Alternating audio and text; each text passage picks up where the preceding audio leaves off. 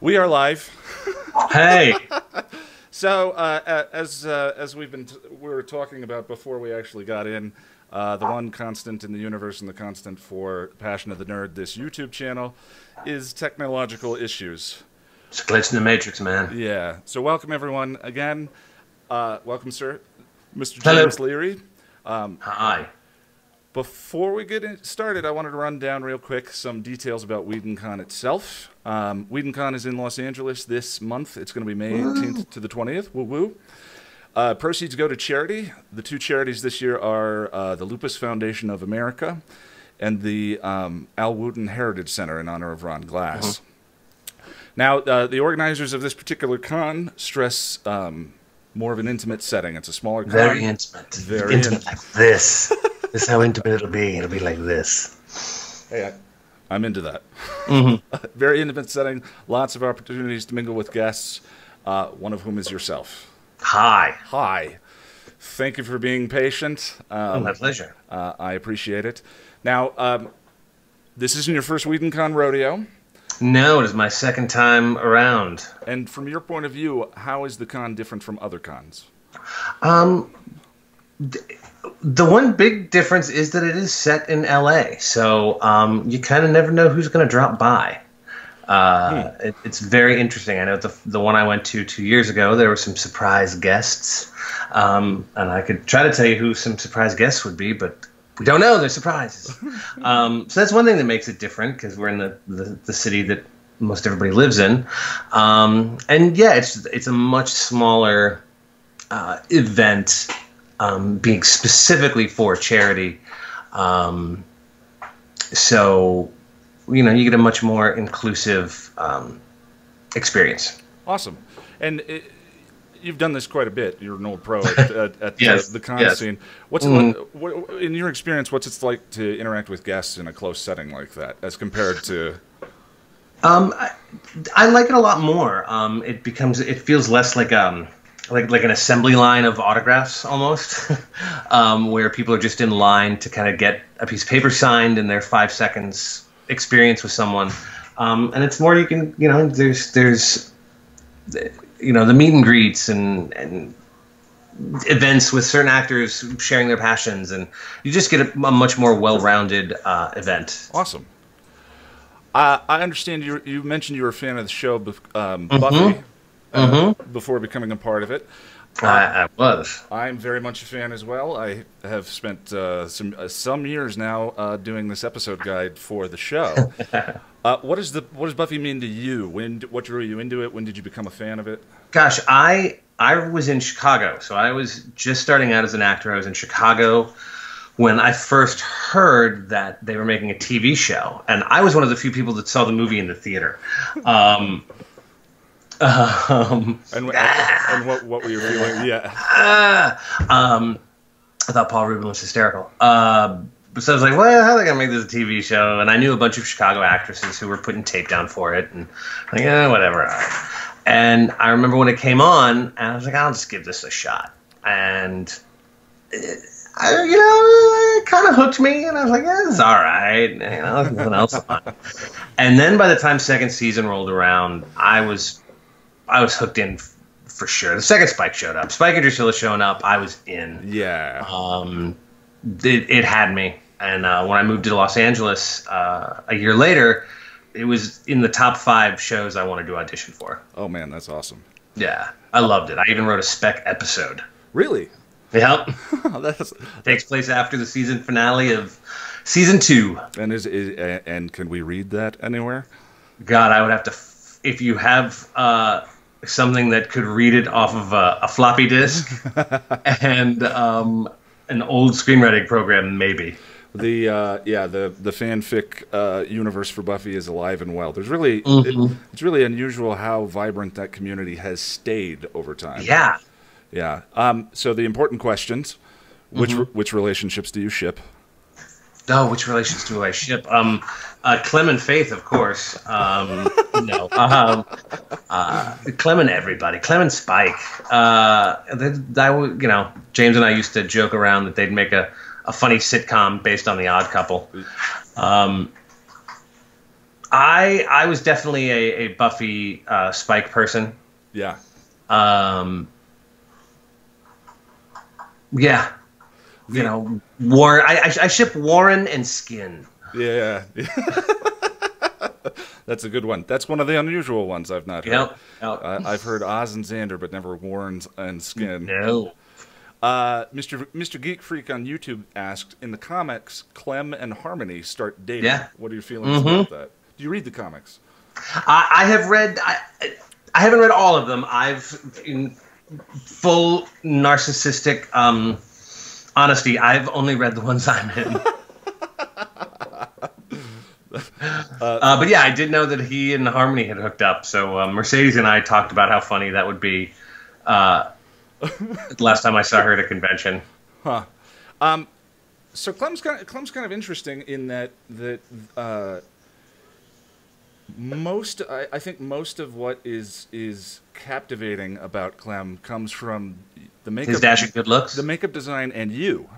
Well, in that he doesn't have the same, he doesn't have like a historical background or they don't really blow that out, and yet he's one of the fan favorites monsters in the series. What's your I take really on kind that? of, it was kind of luck meeting opportunity, I think. I was only supposed to be a one-off character, 5 lines, that one episode, poker scene, and done. And I, having watched the show, kind of knew that, you know, a lot of times the demons were more human than human. And I just kind of went in and read it like a heightened version of myself. I tried to play as much for comedy as I could because that's my strong suit. Yeah. And the producers in the room laughed, and I ended up getting the gig. And I guess, you know, it's kind of struck a chord with the fans. And that season 6 is not all unicorn farts and sunshine. No, not at all. And I think I provided a bit of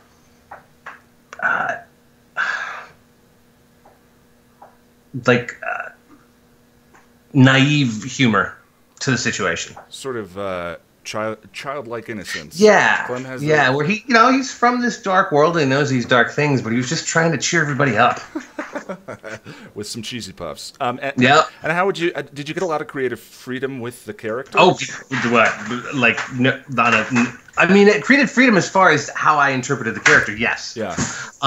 But pardon the dogs in the background making all the noise. It happens.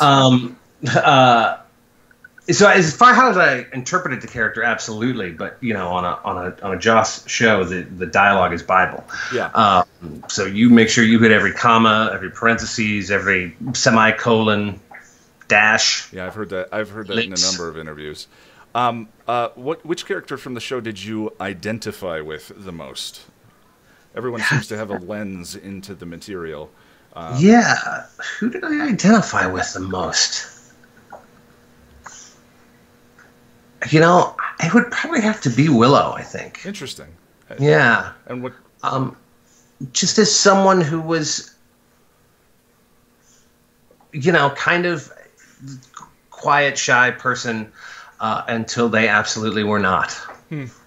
Yeah, that's great. And when they weren't is when they were the most powerful.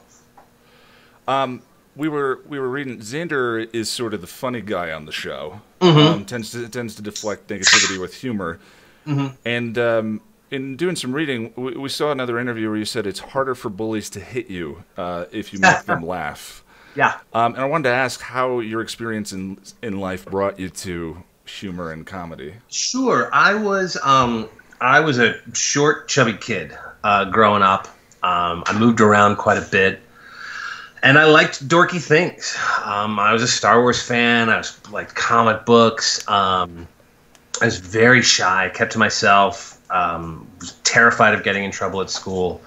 And, you know, right around middle school, I became a target for, you know, the proclivities of jerk middle school kids. Middle school kids, like, there's a switch that is flipped in the brain that turns everybody into an a-hole. Yeah, they're pretty mean.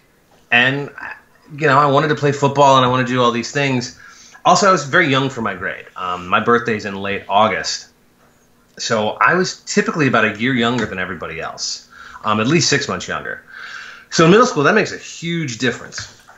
and I got picked on a lot. My mom dressed me funny. Had clothes from Marshall's and Filene's basement when all the cool kids were wearing polo.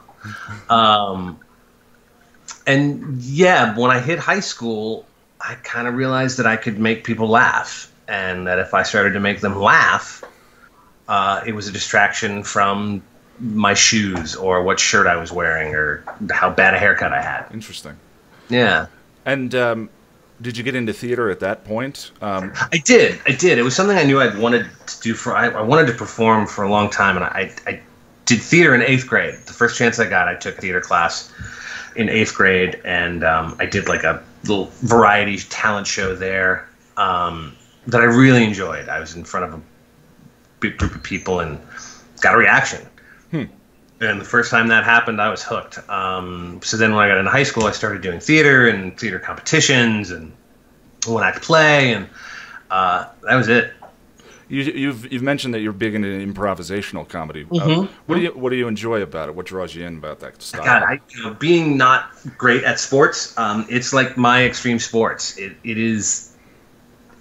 It's always changing. It's never the same, and it's kind of, and you have to really depend upon the people that you're on stage with.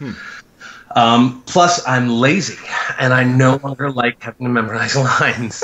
So it takes, with an improv group, you rehearse, once, twice a week. Or an improv show once, twice a week, you're good. Yeah. You don't have to rehearse 5 days a week for 6 weeks to put up a show. So yeah, I like the ever-changing nature of it. Do you at some point, and this is a selfish question I'm asking for my own benefit, do you at some point stop getting stage fright?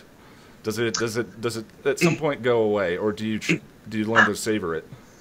It morphs it from fright into anticipation. Like I would get nervous. I still get nervous before shows. I haven't done a regular scripted play in a long time, and I would definitely get nervous before that. But it was never stage fright. It was always just this anticipation, this building up of energy before going on. That could sometimes feel like fear, but I can't remember. I can't remember being afraid to be on stage. Interesting. And it usually would go away. I think if I did stand up, I would feel that again. Yeah. Because that's about the most scary thing I could think of doing. But yeah, it was always just this anticipation. And I suppose it's like immersion therapy at some point where you just it sort of falls out of your system. And it just gets to be where I thrived on it. Like I was like my drug. Sorry, I lost my place here. What would you describe as your brand of humor? Do you feel like it's my brand of humor similar to Clem, or no? I'm way more blue than Clem is. My inherent brand of comedy is if there's a line of good taste, I always like to have one foot on the other side of the line. Yeah, that makes sense. And also I subscribed to the beating a dead horse school of comedy. So if I find something that an audience, especially in improv, if an audience laughs at, I will hit that joke till they stop laughing, and then I'll hit it until they start laughing again. That's very much my own style as well. I grew up watching Three's Company and Mork and Mindy and Monty Python and early Saturday Night Live. Early Steve Martin, all that stuff heavily influenced sort of my comedic tastes. Gotcha. So bringing it back to Buffy for just a minute, what is your favorite story arc or season within the show? Season 6, of course. I mean, it's the most brilliant season there is, starting specifically with episode 5. Yes. Season 2, I think, is my favorite encapsulated season. I thought what they did with season 2 was really pretty amazing. The metaphors and just the entire arc of that season tying directly into what it's like to be in high school. I'd never quite seen a show take a good guy Yeah. To that degree, and Yep. and have him swap halfway through. Yep. That was compelling on a level I hadn't quite experienced in a different show. Yeah, I was not expecting it, and when it happened, I thought, well, surely they're going to change this back in an episode or two. Yeah. And no. And that ending in front of a Kothla the demon, good lord. Yeah, I know. Yeah, nothing tears you up quite like that. So it's interesting. But my single favorite episode is Hush. Yeah, Hush is masterwork. And I say this. Excuse me, one second. Yeah, go ahead. You may continue. I say this honestly. Season 6 is actually my favorite. I really I think there's so much amazing stuff going on in season 6 that I find more every time I kind of go back and watch specific episodes. Season 6 is really powerful. Yeah, the existential crisis on screen. So to wrap up, I wanted to ask a couple of specifics about your experience joining the show. What was you mentioned the audition? How many people were trying out? What was that like? I have no idea. I had done a workshop with one of the casting associates for the show, and she liked me. So she brought me. I didn't have to do a pre-read for them, so I got brought right to producers for the part, which was kind of crazy. And works to my strengths in that I had an audience. I always hated the audition process, especially the first round of auditions, and it's just you and a person behind the camera or a casting director, and you're just, it's a very sterile environment. And I do better in a room with feedback. And there was a couch full of producers, and I was reading with a casting director, and the second I heard a laugh, I was in. Yeah.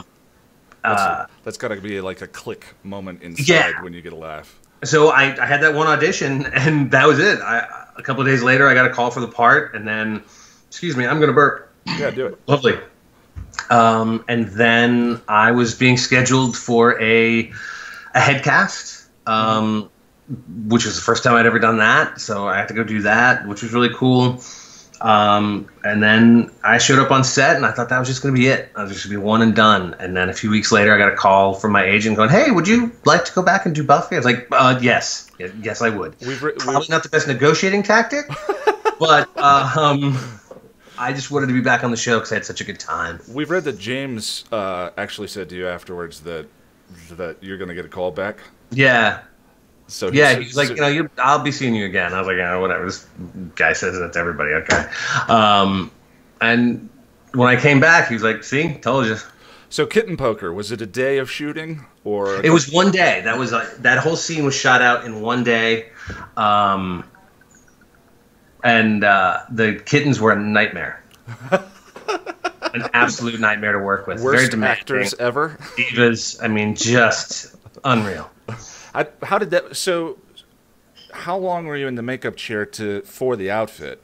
That day, since it was the first time applying the makeup, they were kind of figuring it out. So I was in makeup for about 4.5 hours that day. I mean, it's staggering makeup. You know what? It was actually not. When they got it done, when they got it down, it was usually about 3 hours, which isn't too bad because it was in large pieces. So it was the cowl from here back, ears. And then the whole front piece glued to my face. That's what took the longest, was getting it glued to my entire face. And then they'd have to paint it. So that's what took the longest. But they got that down pretty, towards the end, they were having 2 people work on me at a time. A menage a Clem. And they got that down to about 2.5 hours. What I love about that is you speak of that as though it's quick. 2.5, 3 hours. People like George Hertzberg, who was Adam, he was in the chair for 5.5 hours, and someone had to help him pee. Oh, jeez. So I got off pretty easy. Yeah, well, they certainly did amazing things with prosthetics. Oh, they did. It was incredible. Right at the cusp of the digital era, and now you guys would be in green screen suits. Right. Yeah, we'd be all mocapped. Yeah. Bleep Bloop on YouTube says, "Any details or tips on how to win at Kitten Poker?" How to win at Kitten Poker. Cheat.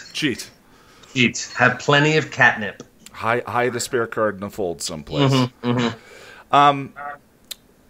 Trillium from the chat says, what was your favorite scene to shoot or act in on the show? God, that's hard to ask because I loved every time I got to be on set. Yeah. I spent some time in my trailer. The wedding episode was a full week, and I didn't have a whole lot to do, but they wanted me around the whole time just in case they needed you in background shots and stuff. And so I read a lot during that shoot, but all the other episodes, I usually hung out on set because I just wanted to watch and take it all in because I loved what I did, and I liked the whole process. But the two that kind of stand out for me are the scene in Seeing Red where I come to Spike's crypt. The lines in that one were that was definitely like my sense of humor. Yeah. You got issues, Spike. And the last scene I got to shoot with Sarah, that was kind of, they didn't have to bring me back for that. I'm really not important to the plot for that scene. Was that I think they brought me back to give me kind of a little goodbye, which was really cool. That was when you were in the car? Yeah. Yeah. And just to get to specifically do a scene, just Sarah and I, was a lot of fun. Words hard. Words hard. Did you develop a backstory for yourself? I mean, given that Clem was sort of lacking one. No, I'm very much an actor who is more of a Meisner actor than a method actor.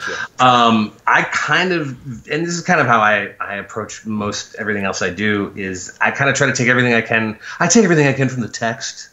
I believe that it's all there on the page.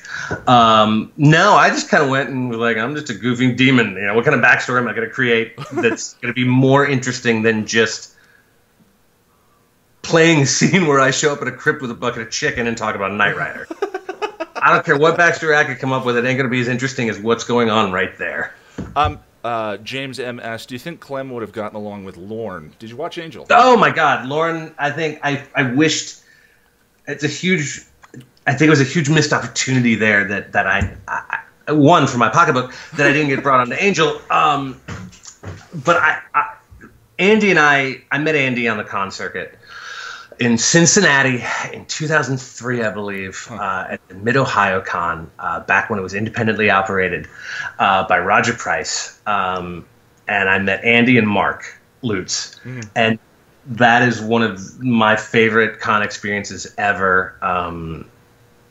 Andy and I hit it off fantastically, and he's such a great guy. So yeah, I think Clem and Lauren would have been very good friends. They would have found something to do. You mentioned Hush too. I love one of my favorite details in that episode is that's his first episode. He's one of the students in the crowd in the opening dream. Right. That's I love that. Joseph Testa asks, which big bad is your favorite and why? Oh, big bad. God, it's Glory. Glorificus, of course. The great Glorificus. Who she's played by the indomitable Claire Kramer. Yes. Who comes to the DenverCon quite a bit. Yes, and I love Glory just because the Glory does not make any apologies. She is who she is, and that's it. Glory does glory. What? Glory does glory. Yes, Glory does glory. Yeah. Dave Billett. There's some slash fiction about that. Dave Billett says, if Clem could fit in any other show as a crossover character, not limited to the Buffyverse, what show would he fit in? What show would Clem fit in? Doctor Who. Oh, that's a good one. Mm-hmm. Yeah, perfect. I'm just going to hit you with a couple of these quick ones. Yeah. Amber Does Stuff says, what was your favorite joke or quote on the show? I think you may have answered that, but what was your... Of mine? I think it's got to either be Who Issues or You Rock. Yeah. Have you read any of the fan fiction? Or do you get had an experience with some slash fan fiction early on that had traumatized me to the point of not really reading any more fan fiction. I still can't get those mental images out of my brain. Fair enough.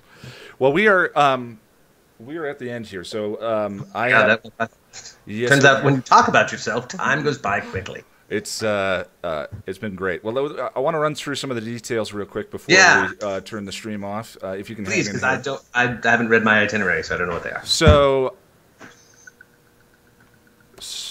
mention some of the super cool, super fun activities. Yay. Yeah, she wanted to make sure that I said super cool, super fun. Super cool, super fun. So I'm just going to list these off. Friday night. The fun begins with the Sing Song Bang at Caritas Karaoke. Awesome. This is from 8 to midnight, open to all guests with badge. James will be there. He has. I do a stirring rendition of Every Rose Has Its Thorn by Poison. Well, I was going to ask you what you were going to go for, so that's perfect. There's going to be a special luncheon from 12 to 1 on Saturday with Miracle Leary, Christopher May, Camden Toy, Tim Desarn, and yourself. Oh, wonderful.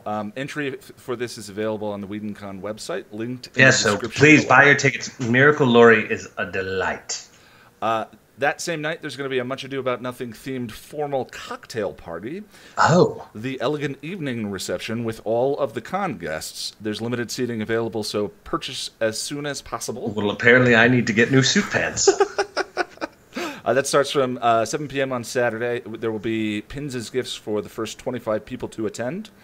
There's also going to be a craft and chat session hosted by... Oh, yeah, I can't wait for that. It's going to be fun. Hosted by Geek Girls Forever, linked in the description below on Saturday from 2 to 3 p.m. These guys craft adorable plushie dolls, including Spike and Giles. And this year, you'll be able to make your own super cute and cuddly Clem plushie. Yes, you'll be able to make your own plush Clem. It's going to be fantastic. While hanging out with James himself. Mm-hmm.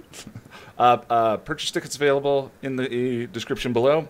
Sunday from 1 to 2, you can join James and some of the other guests for small group gaming sessions, sort of like Gaming with the Stars type of thing. You're going to do like Hollywood Squares? We were thinking more Cards Against Humanity, but... Oh, Cards Against Humanity. Okay, cool. We'll see what we can do with. We may also have some kitten gambling with yourself. We will. Ooh, gambling for kittens. We are doing... hopefully they'll be a little more agreeable this time through. I haven't played poker in a long time. This is just now confirmed. Oh, awesome.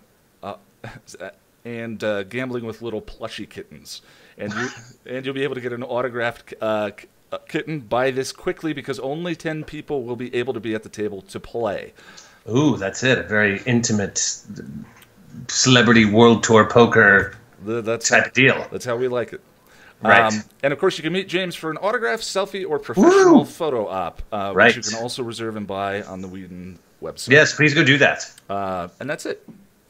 So, I want to thank everyone for joining the stream. Yes, thank you, everybody. James, thank you very much. My pleasure. I'm very grateful. And I'm going to go ahead and shut the stream All right, bye, down. everyone. See you in 2 weeks. Thank you.